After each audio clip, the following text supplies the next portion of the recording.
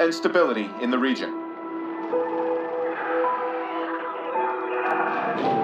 Why is one man spared while another taken? To this day, I couldn't give you an answer. But death comes for us all. Eventually. When you lose over 6,000 men in 4 hours, it's easy for one death to become just another number.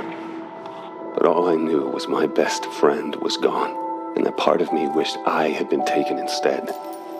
The dead, and they've settled their debts. It's up to the living to pick up the tab.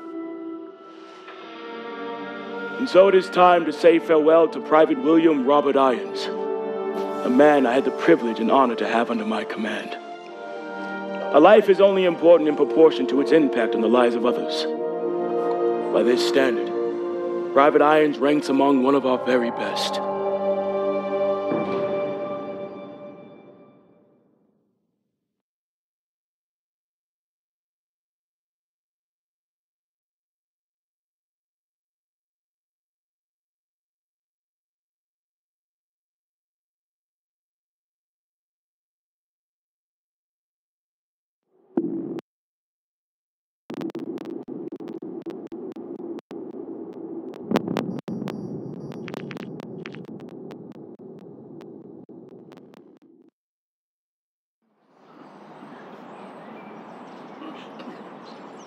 He leaves behind family, friends, fellow Marines, and a grateful nation.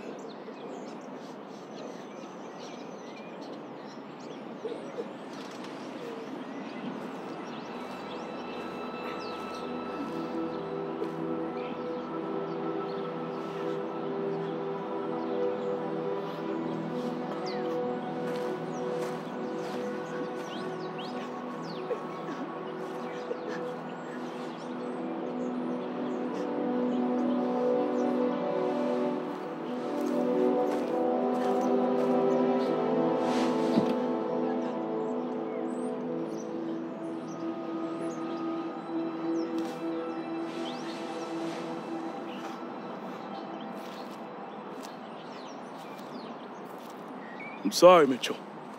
Will was one of our best. Look, we take care of our own. If you ever need any— Excuse me, Private Mitchell.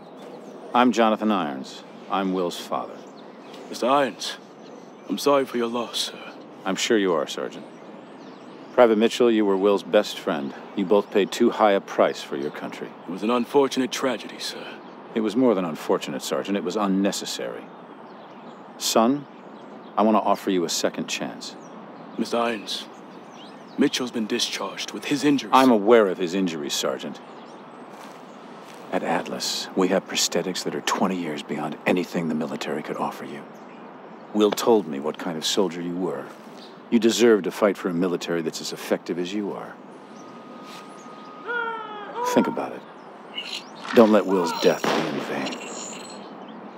Sergeant.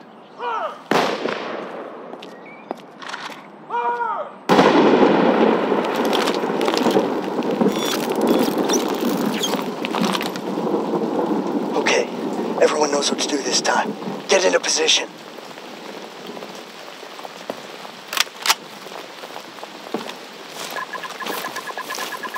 Two on the terrace. Check that, 3.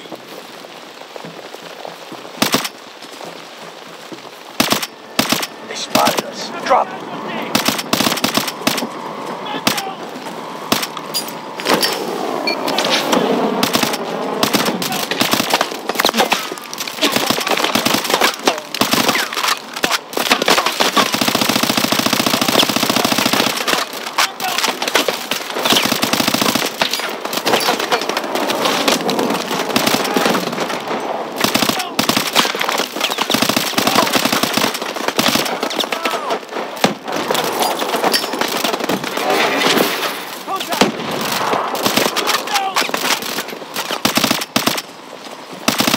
On the kitchen.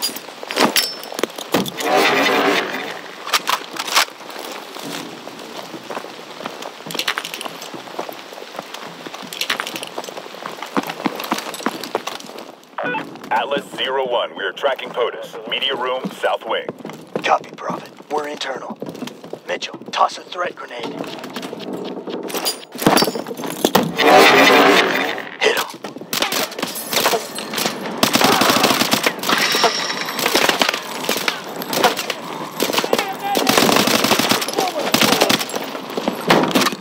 Clear.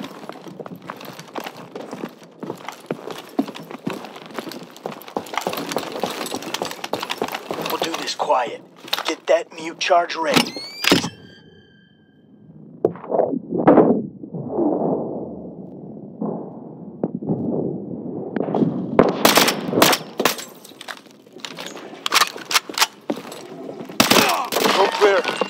Mr. President, we're an Atlas Rescue Force.